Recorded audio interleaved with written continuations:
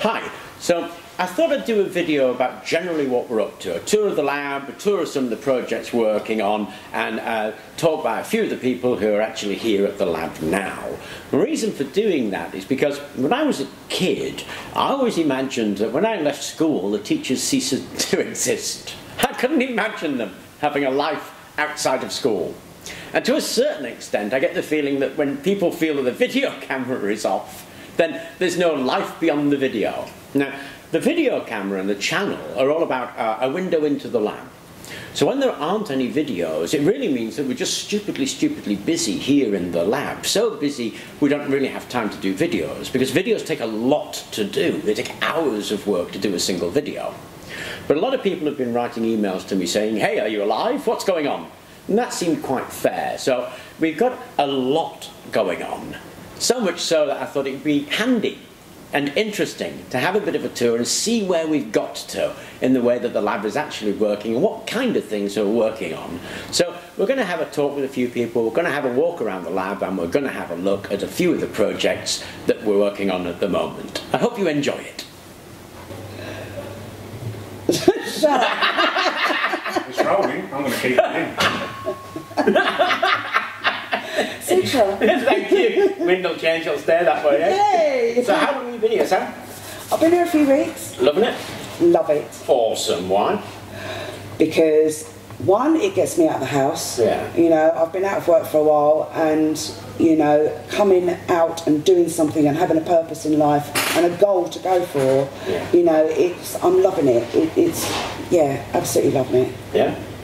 What would you say to anybody who was wanting that chair that you're sat in? I should be so jealous. Just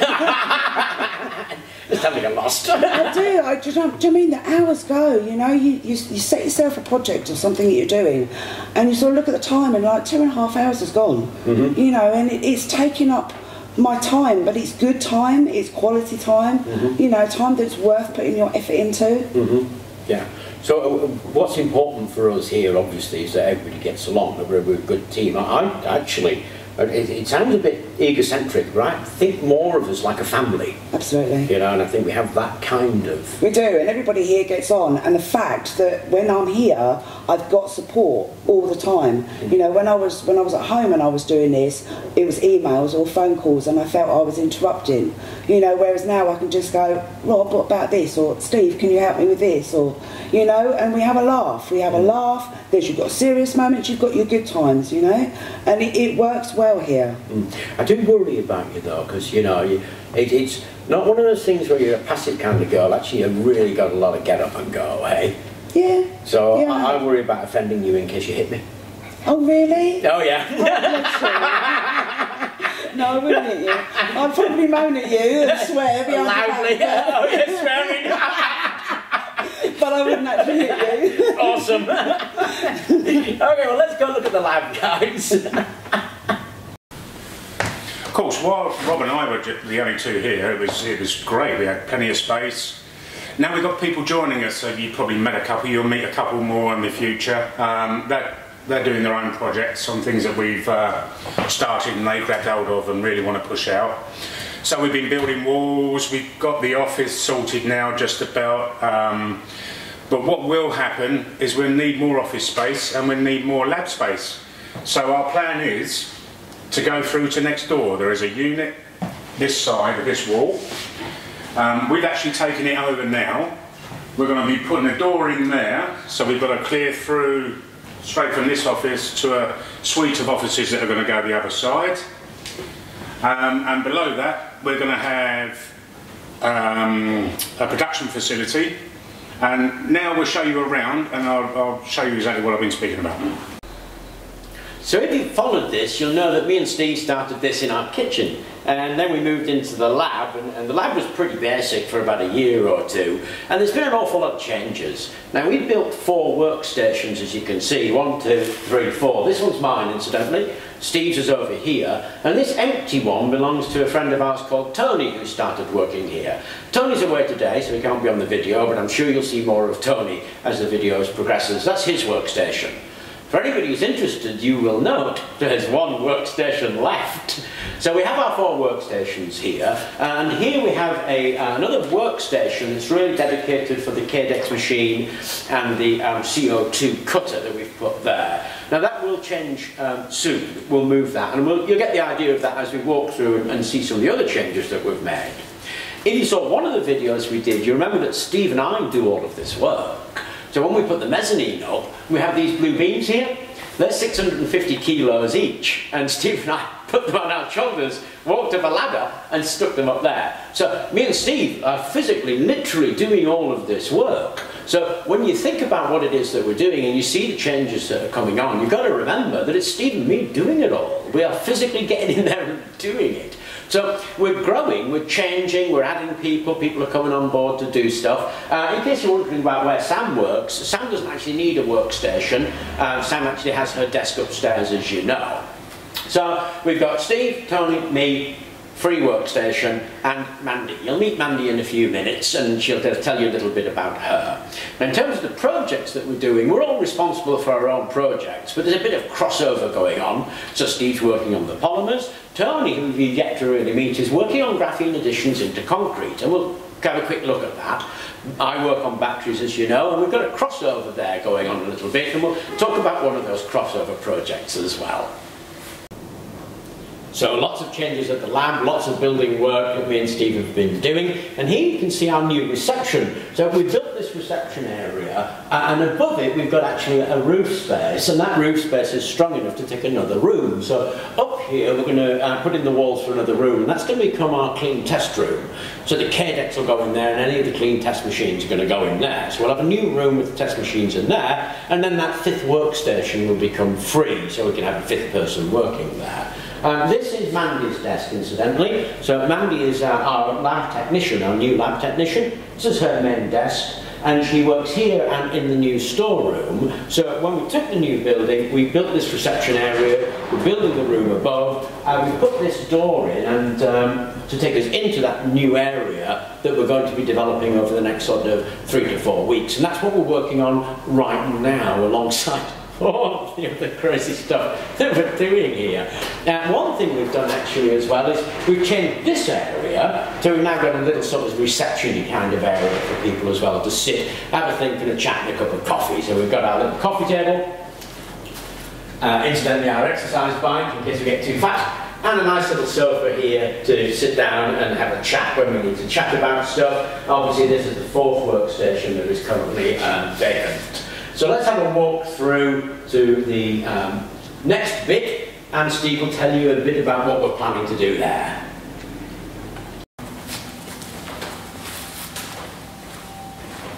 Okay, so this is a brand new building for us, not a brand new building in itself, but it's a direct mirror image of the one we got next door. We've taken it over, so it's the same size, same sort of shape, and what we want to do in here are a couple of things really.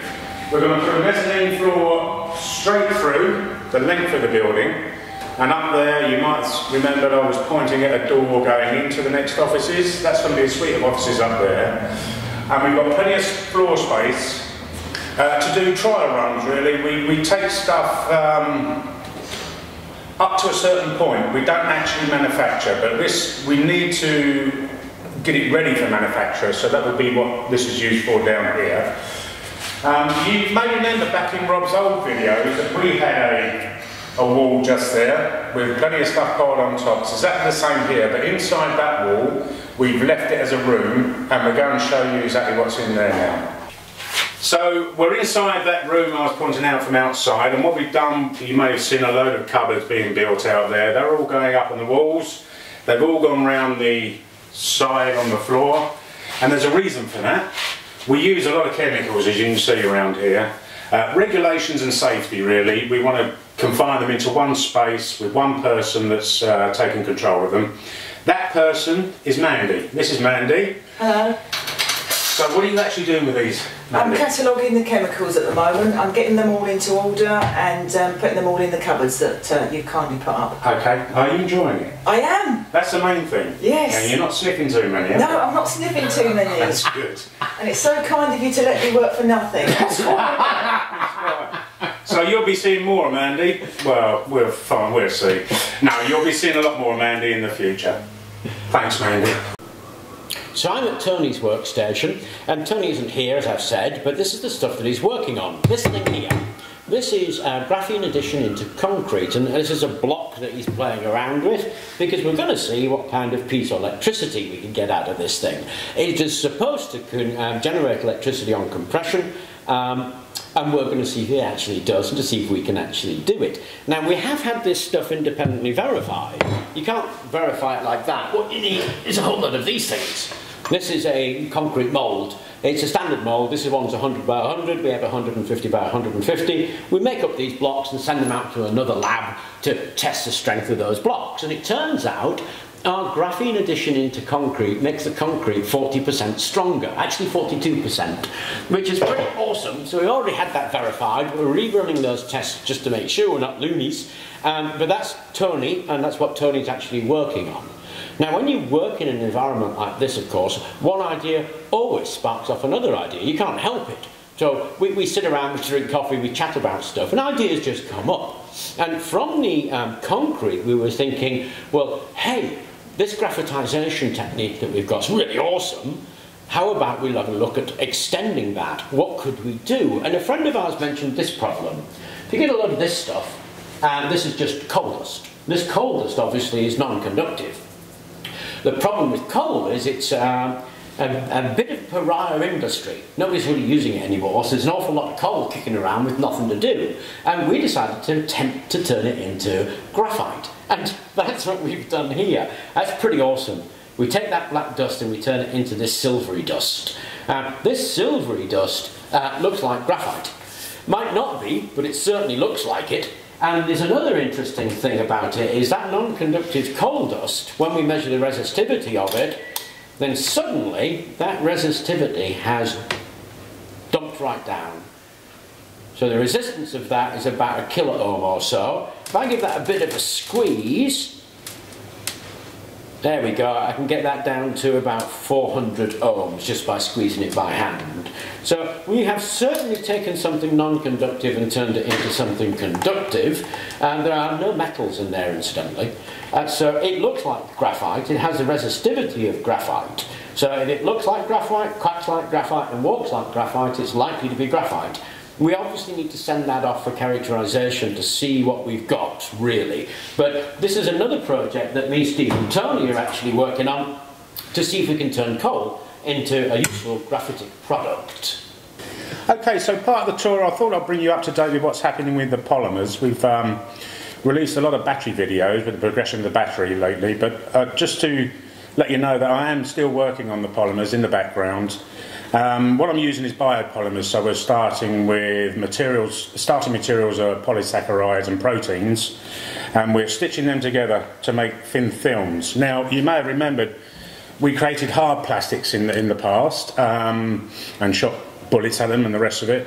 People have approached us wanting a more flexible plastic, so that's what I'm working on at the moment. So we've got thin films that we can that are much more plastic. And it's for things like this. This is a medical device. It's actually a stent which is put into a vein and expanded. So that bit there is roughly a balloon, really. So people are wanting biopolymers that won't react with the body, but will give that sort of effect. So that's what I'm doing at the moment.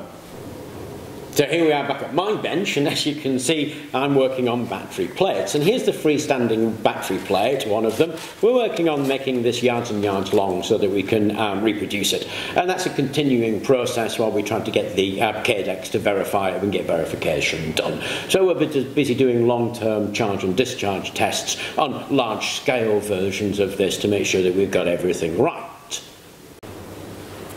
So it took us a little while, to be honest, to sort ourselves out. We thought for ages that we were going to make batteries. Actually, we're not. What we're doing, we've decided, is that we create intellectual property. We get the idea, show the idea can work, and take the idea to a stage when we think it's ready for manufacture. Obviously, we help with the manufacturer stuff, and with the batteries we will manufacture if we need to. But what we essentially do, we've decided, is that job. And so it's all graphene based, as you noticed, apart from the polymers. They're actually biopolymers of various kinds with some graphene in. But that's what we do. Now, having realised that what we do, it's actually made things really, really straightforward and simple for us. It's really helped focus everything, helped us decide where it is that we're going and what it is that we're doing. And that's one of the reasons there have been so many big changes. The fact that we now understand exactly what it is that we do as a group of people enables us to do it that much more efficiently. Because we're not doing this by ourselves, obviously. There's now a whole team of people that you're not seeing, and particularly with thanks to people like Evan, for instance, who I've mentioned before. Evan's a big help to us and a great support for us and really pushes us forward. And then there's guys like Christopher, who also is an enormous help to us. I didn't show you what Christopher sent us because it just was in a corner. We make those big battery plates out of it, actually. He sent us a coating machine so we can coat those plates with it. So there's a lot of people out there actually help us to get this stuff done. And having a good team of people here and a good focus allows me, Steve, Gary, Tony, Sam, Mandy, all to be able to work towards a common objective and help to focus it what it is that we're doing. Now, of course, although that team seems relatively large, actually it's a huge task that we've got. So you've seen us doing the building. We do that by hand. You've seen the projects that we're working on. It can take some time. It can take 3, 4, 5 weeks to do a particular task. So the videos don't necessarily get churned out all of the time. But that's not like my French teacher. When there isn't a video, we cease to exist. We're working hard on the stuff that you've had a look at. Anyway, I thought that would be of interest to you. I hope it was. And thank you very much for watching.